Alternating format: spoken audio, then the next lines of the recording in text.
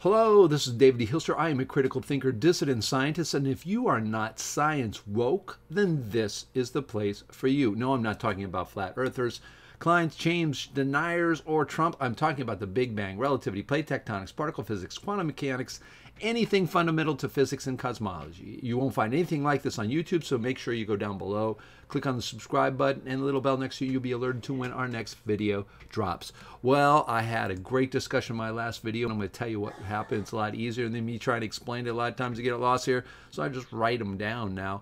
What happened? Well, Dave says neutrinos don't exist. Dave cites the website neutrinos.autodynamics.org. Subscribers, look up arguments against Carasons, autodynamics, neutrino, and the neutrino claim. Find a blistering argument against all of this, Carasons' work and the idea that neutrinos don't exist, and they challenge David to defend himself in Carasons and neutrino non-existence. So I'm here, and I promise my subscribers I get to this. I'm going to get to it right away because it's been, when I saw that, I got my dander up, and I'm going to tell you what went wrong. Well, there's two things that went wrong, basically, and that is a failure in critical thinking by our subscribers, and please don't take this personally.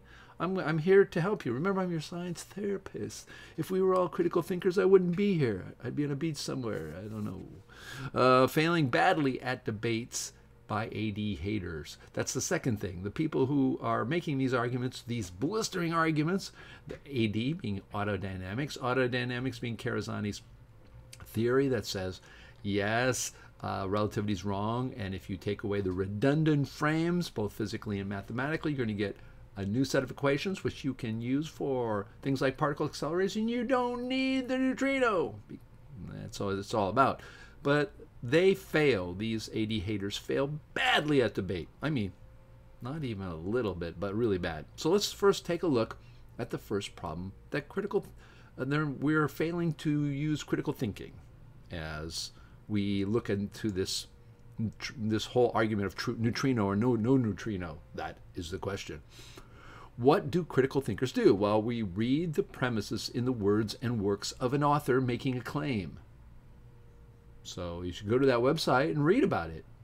And you should study until you are convinced that they truly understand it. That if you're a critical thinker, you're going to go to it and you're going to read until you thoroughly believe that you thoroughly understand it.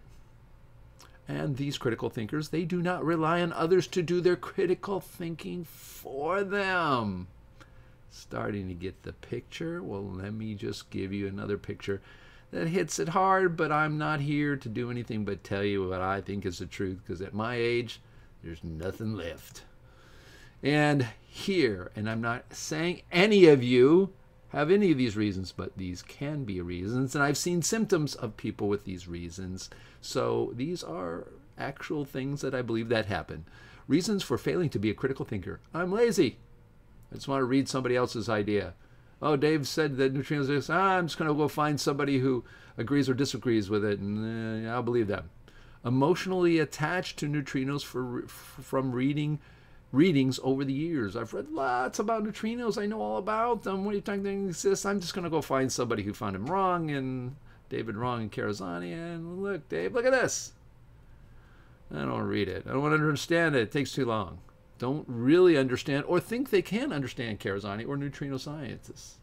That can be very true, that a person feels a little intimidated by this. And they shouldn't, because it's pretty simple in reality. But it does take time. The simpler things a lot of times take longer to understand. And then believing thought processes by others are logical without looking at the bigger picture. I call that the Harry Potter syndrome. The Harry Potter syndrome is, well, look at the logic behind all this stuff in Harry Potter. It's real. It's got to be real. I mean, look at all the rules. They follow the rules. There are things in their order to this, and that's what makes Harry Potter so... It's made up. So even though the arguments that you read of these people that this is why neutrinos exist, they can't be anything else, is actually what I call, the problem is we're believing the logic in the Harry Potter world of fantasy. Well, let's take a look at Carasons' premises, because in debate you have to look at this and understand this. The neutrino was invented when relativity was applied to decay cases. What are decay cases? Radioactivity. So you take the relativity kinematic equations, that is kinetic energy equation, something that hits something, and you apply that to radioactivity. Big problem. Carasons saw this when he was the age 20 to 24 while he was in Argentina, and he was arguing vehemently with his professors. He says, you guys, why are you applying kinetic energy equation to radioactivity? If this ball, my favorite ball, is radioactive and the electrons are flying out of it, it's not because there's kinetic energy or energy from outside the system making this happen. It's all internal. So you shouldn't be using kinetic equations anyways, but they do. I mean, how many problems can you have? Experiments showed that the energy in and energy out in decay or radioactivity was predicted perfectly without relativity. If you go to the page, Neutrino, I explain this. I think it's 0.036 million electron volts. Exactly what they measure. That's what they get. That's what they predict. But no, they gotta be more because we apply special relativity to it. And therefore, as Pauly said, if you do that, you got to make up a bunch of energy that's not there. Relativity created an extra magical energy, which had to be taken away by an invented, which it was, high penetrating, undetectable particle. Why? Because it's got to take everything away without everybody seeing. Didn't even have charge, didn't even have mass at the beginning. Again, it's not my job here to lead you. I can lead you to water, but I can't make you drink, as they say. Carasons promises number 2. Special relativity is flawed because it treats inertial frames as things, and they're not. When there's only one frame in the universe, that is, there's one 3-dimensional space, and you can move the origin where you want, but there's only one 3-dimensional space. There's not like 17 origins. There's only one, and you can move it where it's convenient. Use our real number system or the variable number system, which is even better. Correcting this problem gives you Newtonian equations, which he calls the dynamic equations that do not need the neutrino and nucleus-nucleus collisions and particle accelerator. He not only says the claim that there's no neutrino, he applies, he tells you why it's wrong, gives you the equations why it's wrong, shows you why those are the answers of why it's wrong, applies those to nucleus-nucleus collision, and guess what? Can explain all the energy in and all the energy out without the neutrino. How much more argument do you need on his side? Basically, simpler wins. Occam's razor. So those are his premises. Debate rules. State the premises of the opponent. Demonstrate understanding of their viewpoint. Show flaws in the argument. So what did they do? Well, let's take a look. This is the AD haters debate responses. Okay, remember what we said? We said you have to state the premises, demonstrate and understand a point of view, show the flaws against. Well, basically, the first thing that comes out of one of the arguments is AD idiots. So AD idiots, from the days when I was calling autodynamics AD, is really the combination linguistically of AD or autodynamics plus idiots. Now, this is a disqualification in any debate class, in any school or forum. What else do I need to say? I'm not using this as a scape to get out of it, because I'm going to talk about the rest. But when you hear that, you say, I guess it's not true on the internet, meaning you can just make, how do you say, hateful remarks. You can denigrate people. You can emotionally attack them. You can do everything except a scientific argument for the premises. This is name calling. This name calling also shows a high degree of emotion and territorialism, which is a red flag that opponents are not going to address the original premises. They will dig in and defend, not debate. And that's exactly what happens. If you go through their arguments, they are going to tell you, dig their heels in and tell you why all the beams they turn on and all the detectors they find have to be a neutrino. But if we go back to what we're supposed to be looking at, right here, they don't state the premises of the opponent. They just say, oh, you just think no neutrinos, you AD idiots. They do exist, and here's why. Demonstrate the understanding of their point of view. They don't talk about any of these premises. If they do it in passing. But they say it's irrelevant because neutrino, all they care about is their glorious neutrino exists. So, going forward, let's keep going. Opponents do not address any of the premises except for the conclusion, which is one of them, that neutrinos don't exist. They give many reasons why particles they see or produce can be only the neutrino. They do not address the origin of the neutrino, or dismiss it as not, or they dismiss it as not relevant. I've actually talked to people, and I tell them about Carasons, what he discovered, and they go, "It's not relevant. That's old stuff." What? And again, in the debate class, you lose. You basically say, okay, the guy who wrote 80 haters, let's see here. According to, did you state your premises of the other people? No, you just picked on one thing. And you're getting a bad grade for that, because in debate, you're supposed to look at all the premises of the argument. You fixated on one and only talked about it, so that's bad.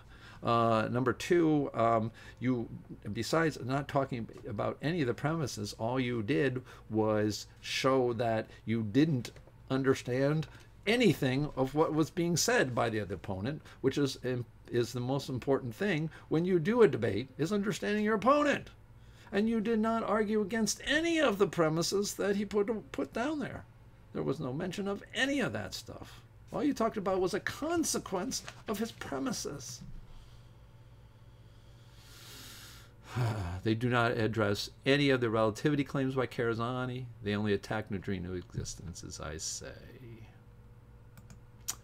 Looking at their neutrino existence arguments, let's take a look at that. Well, Dr. Unsker, myself, and many others see the standard particle models completely lost, that we want to throw away any invented particles like the neutrino W and Z particles, quarks, and Higgs boson, all of these things. We used to discover particles and then name them. Now we pretend that we can come up with a system. And that system, if you look at it as a system, the invented particles are messy, unphysical, and arbitrary.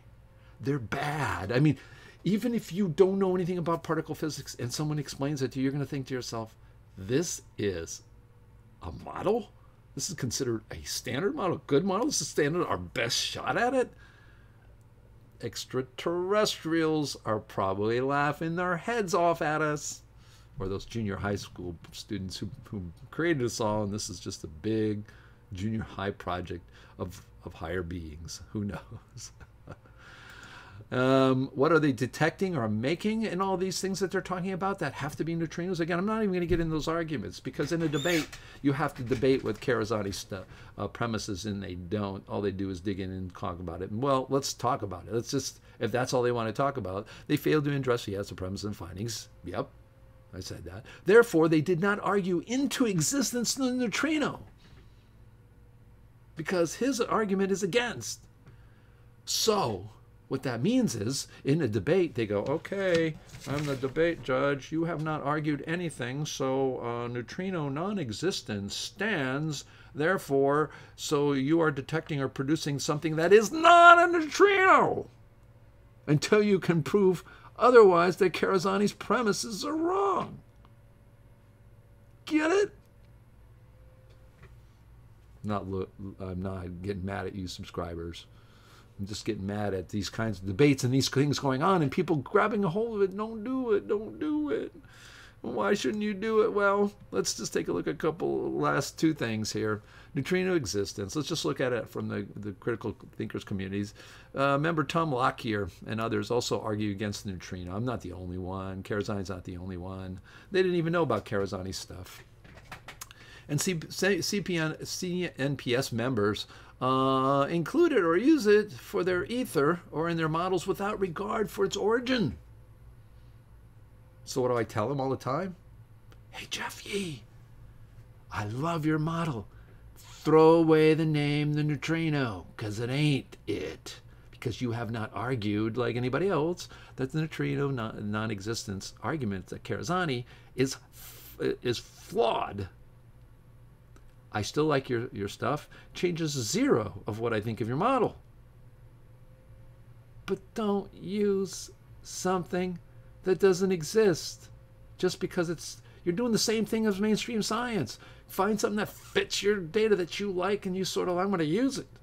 And that, well, the reason I'm going to use it is because then mainstream will love my stuff because I'm using their same particles. No, they won't. That's a fallacy. Never has happened, never will. So at least let's all understand Carasons' arguments until any of you can argue it away. Call it something else. It's simple. So the conclusion: critical thinkers have failed. They failed, critical thinkers failed at an opportunity to learn something about Carasons' work. Because you go running out and try to read somebody else's stuff and say, oh, Neutrino does exist. And you don't read the whole story. You don't do what critical thinkers do. One of the things I've done all my life, and I have to give myself credit for this, is I will read in the eyes of the author. I want to see this person spent decades sometimes working on this. And I want to find out. I said, whoa, what kind of world, what kind of thing did they find? That's why I like Jeff Yees, even though there are things fundamentally at the very bottom of his model that I think are problematic. I don't look at it that way. I look at all the things he found, all the amazing things he did, how he took the wave equation and made it equals MC squared. That's what I look at. So I look at it, and I look at it as consistent with his model. Yeah, he makes certain assumptions, like, there's an ultimate particle, maybe, I don't know. Regardless, I look at it for what he's doing. I do not say, oh, it's wrong because the standard model is wrong, and I know my model's better because of these things. I couldn't do that. But that's not the way I look at it. I look at it as like a new world, sort of like a Minecraft world, or a new game that you've been to, or a new place on the planet you've never been to see new trees and new mountains and all that stuff. That's the way I look at it. That's the way you should look at it. Carasons' stuff is amazing. But you lost the opportunity by going and saying, well, Dave, look at this biting argument here and here and here. Well, we know why we failed. I told you, go back, study what you should be doing instead of that. And of course, the 80 haters sound biting, but they have no teeth and fail miserably at debate. They would be disqualified for their language they use.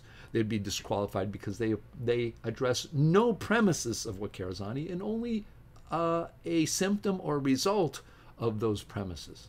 They failed miserably.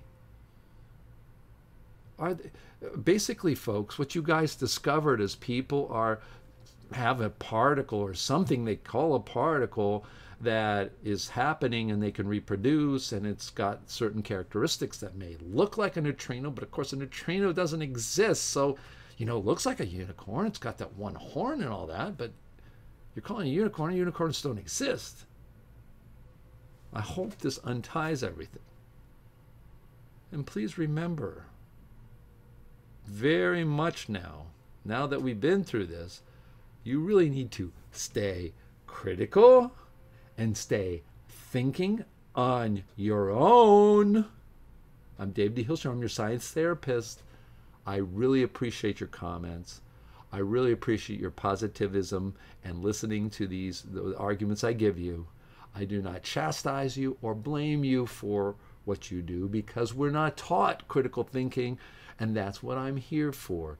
And I've been around it maybe a little longer than you, so I can see these symptoms because I fell for the same things. I myself fell for the same things. It's just that I've learned, and I'm passing to you because I'm your science therapist.